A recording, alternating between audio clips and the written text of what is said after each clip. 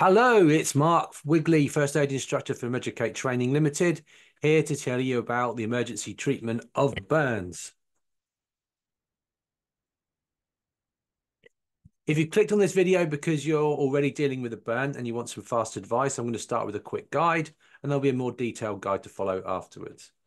Remember, this video is for educational and intentional entertainment purposes only and does not replace the need for proper first aid training and medical examination by a healthcare professional. So, quick guide, 3 most important things you need to do. Cool the burn for at least 20 minutes under cold running water.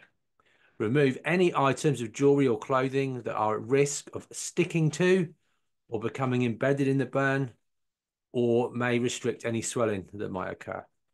And then dress the burn in a non-sticky, non-fluffy dressing, cling film being the most ideal one. So let's go into each of these in more detail. So cooling. Heat burns will need to be cooled as soon as possible after the burn has happened to reduce the risk of any further damage being caused to the body. 20 minutes of cold running water is now recommended, immediate cooling being the best. However, up to 3 hours after the burn has happened, research has shown that 20 minutes of cold water may still have some benefit to the person. After cooling, you will need to remove any jewelry, clothing, or other items that might restrict any swelling that can happen. An important point to note, if the objects or items are already stuck to or already in the burn, so embedded in the burn, it is now too late to remove them, and doing so at this stage could end up causing more damage to the body. Once you've done that, you can dress the burn with loose layers of cling film, carefully laid over the burn. You're not wrapping up your sandwiches for lunch, so it's not tightly wrapping the burn with cling film. It is loose layers of cling film, maybe secured at each end with a dressing or bandage. Remember to discard the first couple of turns of film on the roll, so what you have left is clean and pretty much sterile. Why cling film? It's an excellent dressing for burns for a variety of reasons. It doesn't stick to the burn. It stops air traveling across the burn, which is what causes pain. It can be shaped and manipulated easily to dress harder to get to areas of the body. Cling film is manufactured in a sterile environment, so less likely to be already contaminated with bacteria. When to seek medical attention?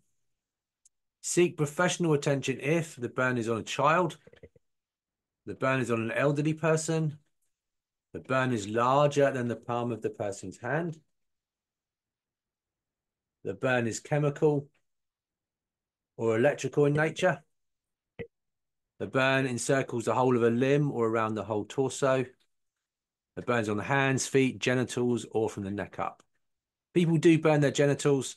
Occasionally, they fall into 2 categories, those caused by bad luck and those caused by stupidity. The burn looks deep, so waxy white areas or charred blackened skin. This suggests a full thickness burn, and you should seek medical attention for that. You don't know what to do or you're concerned for other reasons, then call for medical attention. If the person suffers serious issues with their airway, breathing, and circulation, also call for assistance.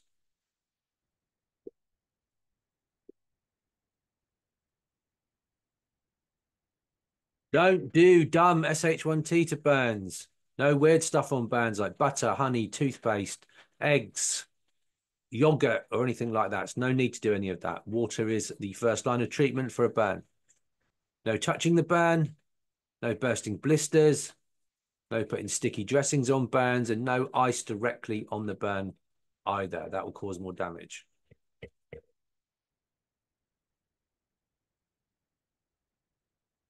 This video was brought to you by Educate Training Limited. We're a nationwide provider of first aid training. You can find us at www.meducatetraining.co.uk. Please like or subscribe if you enjoyed this video. Thanks for watching.